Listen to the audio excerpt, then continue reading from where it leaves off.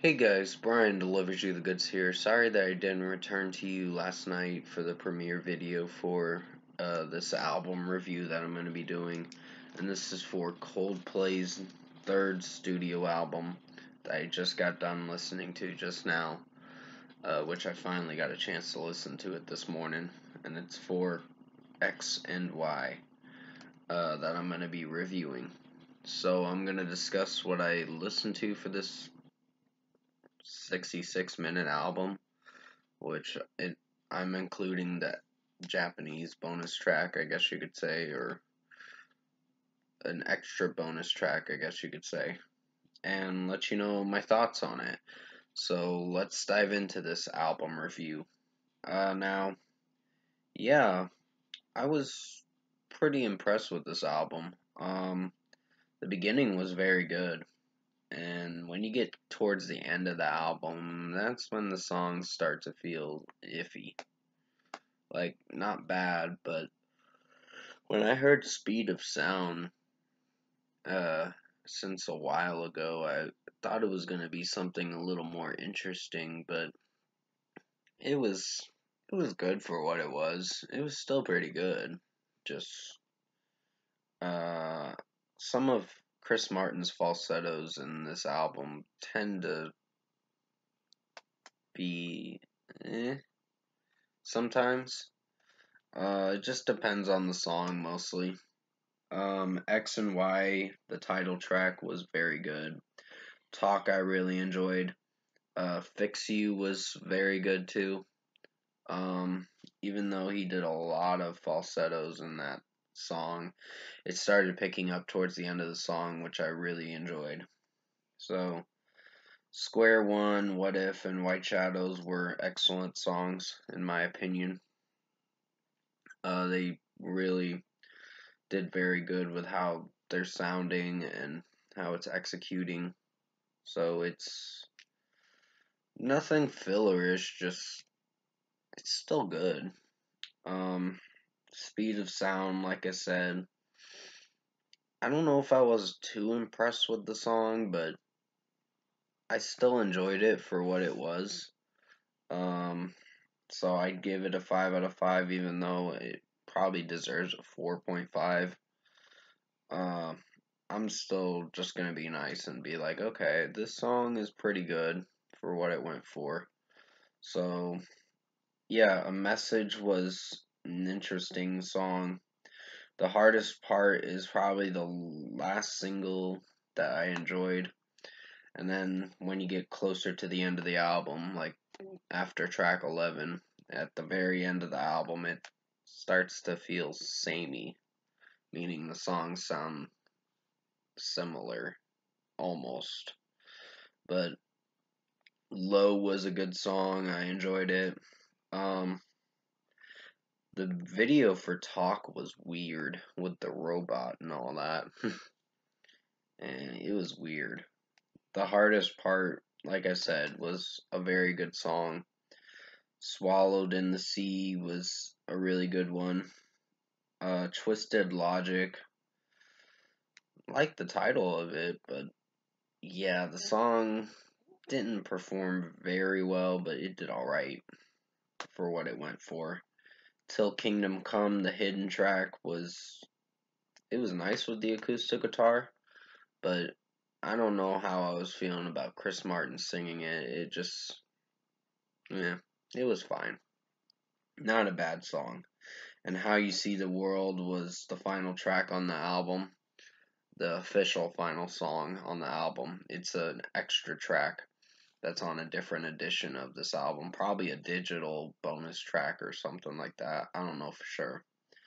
But it still did alright. So I gave it a 4.5 out of 5.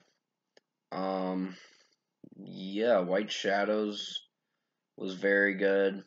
Um, Even though the runtime was like 5.5 minutes, it still was enjoyable.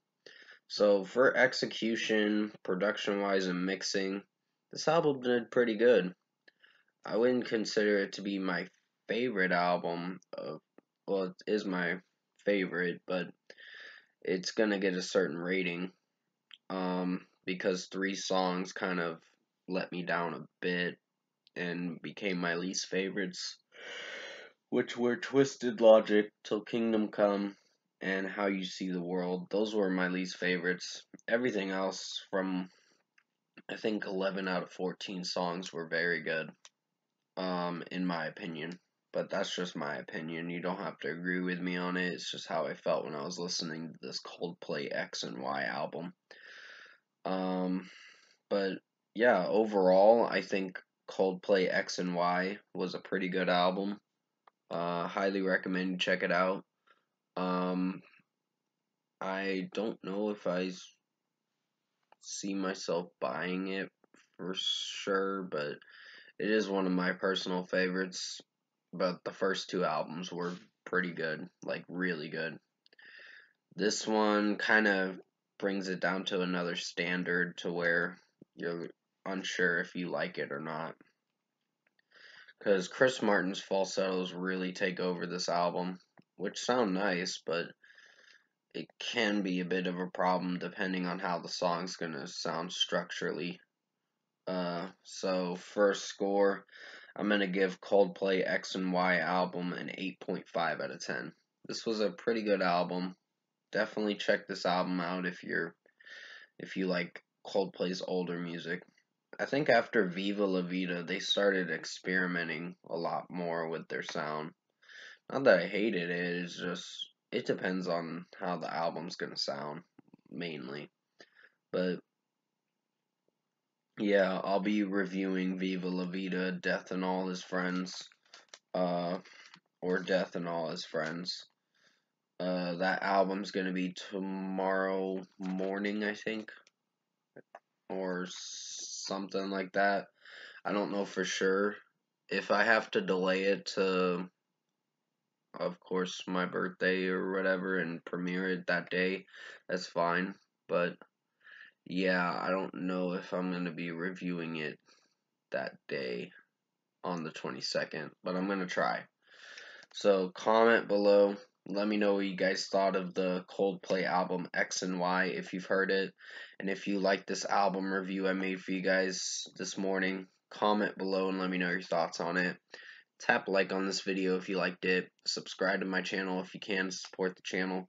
I will be returning to you for the Coldplay Viva La Vida or Death and All His Friends album review. I hope it's tomorrow. I don't know for sure. But I'm doing the Wednesday versus video, premiering at midnight tonight, I believe, or maybe after that. I don't know 100% for sure, but I'll keep you updated on what videos I decide to do.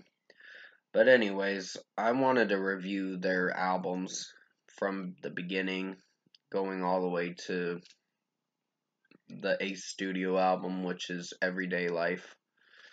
And yeah, I don't personally hate Coldplay. I just think certain albums of theirs can be iffy. And I really started losing interest in them right after Milo Xyloto and Ghost Stories.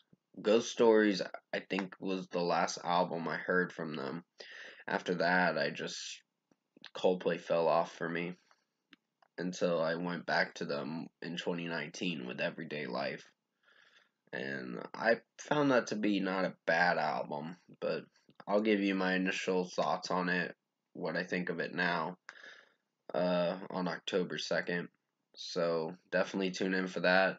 I hope you enjoyed this X and Y album review I did for Coldplay for their marathon studio album reviews I'm decided to do. So stay safe, take care. Hopefully you enjoyed this album review, and I'll see you in my next video.